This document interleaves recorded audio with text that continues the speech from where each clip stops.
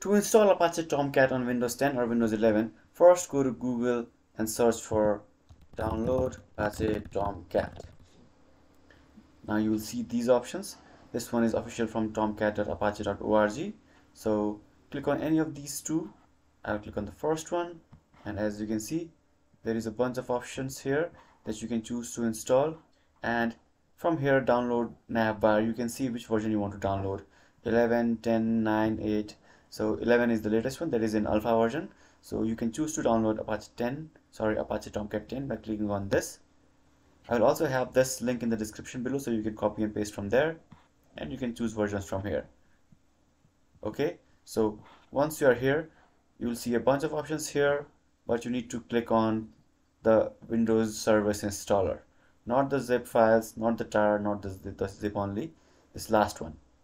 So click on Windows Service Installer, and it will start downloading.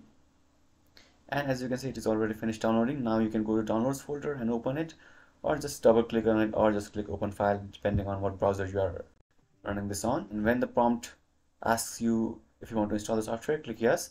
After that, this wizard will open. Click next, click next, I agree. And these are the things that we need to download, and you can choose to install these two too. So let's install Host Manager and examples also.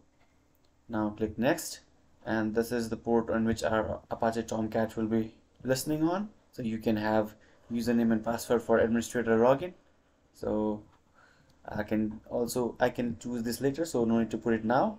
Just click next, and this is the Java version that will be used to run our project. So if you don't have JDK already installed, check the first link in the description, and you will see how you can download that pretty quickly in 3 or 4 minutes.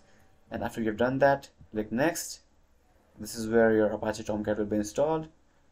Click install, and finally your server is being installed, and now it has finished installing. So I can uncheck this, and let's keep this checked and click finish, and your service will start now. And now your Tomcat is successfully installed. So you can check it in services by pressing Windows button and type services, and in services, if you go and check, you will be able to see Apache Tomcat, and as you can see, the server is now running. If you have any questions, let me know in the comments below.